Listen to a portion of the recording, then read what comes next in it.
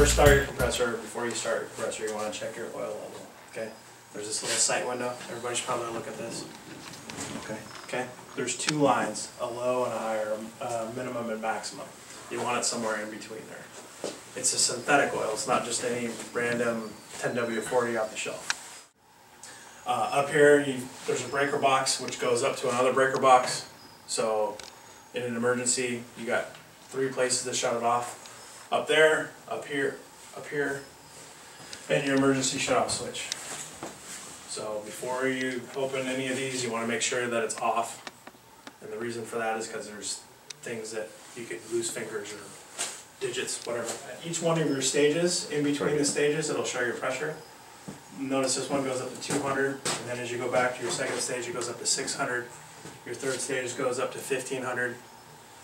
Your fourth stage goes up to 7,000. So the reason you have those is for diagnosis. You know, if there's a problem between your first and second stage, tech could come over here and say, okay, well, we're building up 120 psi on our first stage, but we're not getting to 300 on our second stage. So there's where our problem lies, somewhere between there. Kind of a little technical. You guys probably don't even need to know that, but thought I'd share it with you. Right here is your condensate drain. I would say once a month or whenever. Take a cup, put it underneath here. It'll fill up. You know, you might get a couple drops or you might get quite a bit. Being that there's a drain there, can we run a hose and just... It's just water. Into that drain there? Yep. Just leave it open? You could, except for there's no hole down through the base. Oh, I see. But you could put a hose on here. Right. And, you know, drain it right into your drain and then tuck the hose away when you're done. Okay. I don't see a problem with that. There is a teeny bit of oil in it, but it's not much.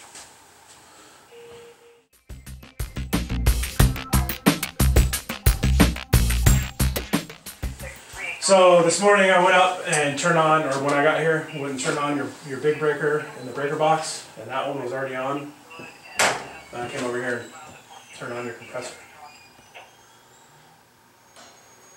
So what it'll do is it does this little warm up and comes to the main screen. If you follow these lines, it shows you what's happening. So it comes over here, goes to fill your cylinders, or directly fill to your 2 tanks you put in here. So here's your main screen. Tells you when it was last running, what your final pressure is. And I'll actually read live pressure to you. So right now you're at 5781 in the system, and it might slowly drop because of the lines. Most of the lines are airtight, but you'll still have some seepage through filters or what have you. So essentially, all you have to do is come over here, turn this on. If your cylinders are full, it probably won't need to be ran if you're just going to fill one cylinder. Your compressor, that is. Okay. But these regulators here will tell you how much pressure you're going to put into your cylinder. This regulator operates both this and your care class, the care temperature. So whatever you set this at, it's going to tell that and in your SCBA room what pressure you're running. So turning it to the right will increase the pressure. See that one going up?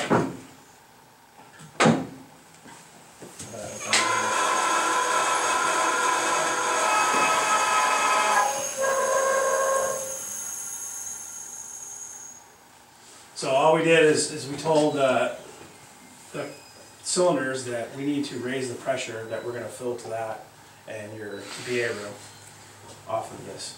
You can adjust the pressure that comes out of your hose reel doing the same thing.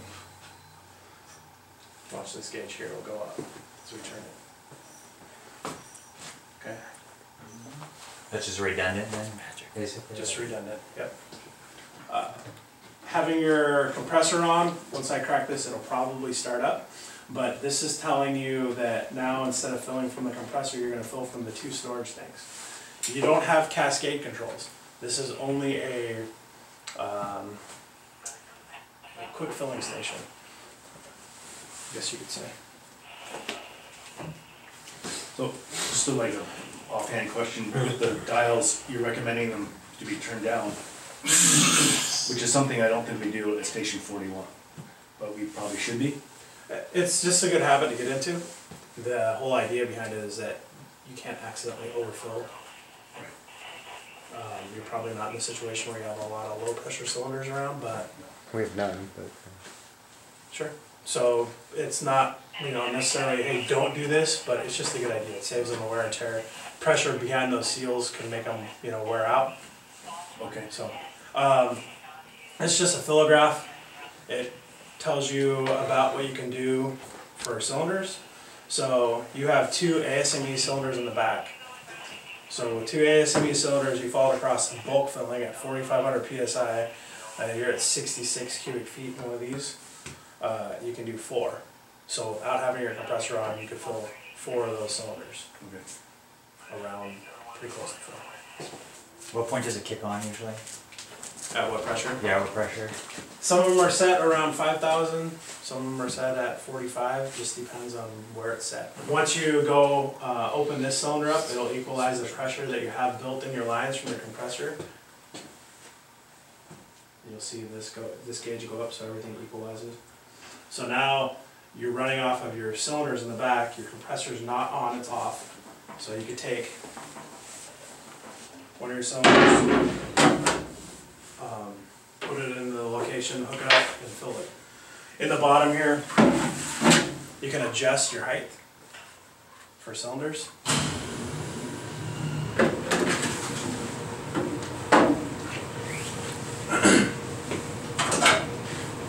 CGA 347 is your common connector.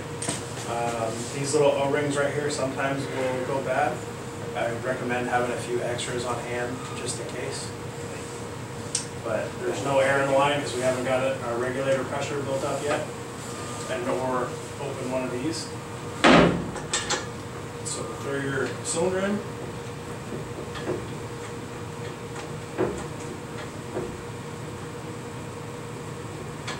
Make your connection. Make sure your purge valve is closed. Doesn't need to be real tight. There's a gasket, nylon gasket in there. So you don't want to compress it too much, just enough so it doesn't let air go through. And then open up your cylinder. So we're just under 3,000 PSI there. Shut your door. Will it fill with the door open? It will not fill with the door open. So down here you're going to build up your pressure of what you want it. We're going to fill it to 4,500, right? Unless you're doing something different.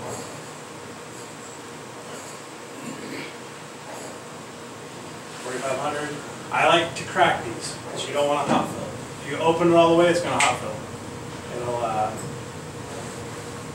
gas rushing through it causes friction, which causes it to warm up, which also causes the air to expand. So it'll tell you that you have higher pressure in there than you do. An hour after it's sitting and cools down, you'll lose that pressure. So 4,500 PSI, we talked about this already, but 4,500 PSI, you get it real hot, quick, let it cool for an hour, you're probably going to lose 200-300 PSI. So, crack it. You'll see your gauge. This is telling you how much you're filling it at. Yes? Mm-hmm. So now, if you came over here and opened this, it shuts off your air. No air is getting passed. That's the safety feature that Bauer has built in. So that's pretty much the basics of how your system works. So all I did right there is just drain the air out of your hose reel and your BA ring. So we're always filling from those 2 ASME bottles and never directly from the compressor? You can fill directly from the compressor. How do you do have that? to after you do 4 bottles. Well, yeah, but it's still bypassing through the bottles. Switching over. Right now you're filling directly from the compressor. Then you switch over. You shut off your cylinder, you open it directly to your compressor. Normally this valve is set right there. Say, and it's not a YBA valve, it's a barrel valve. So you can designate both your compressor and cylinder.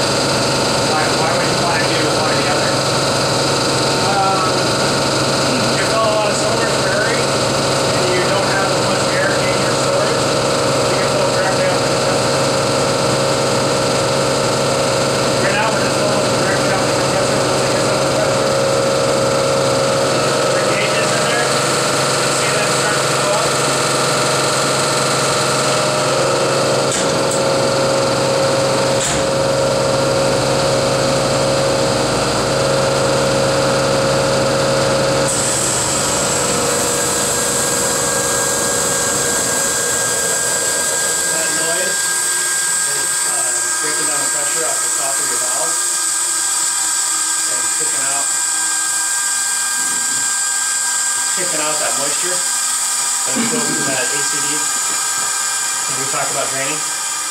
So.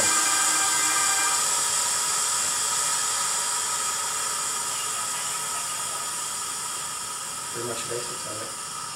When you're done filling your cylinder, I think we all know how to do this. Pop it open, turn your cylinder off, make sure this valve's closed.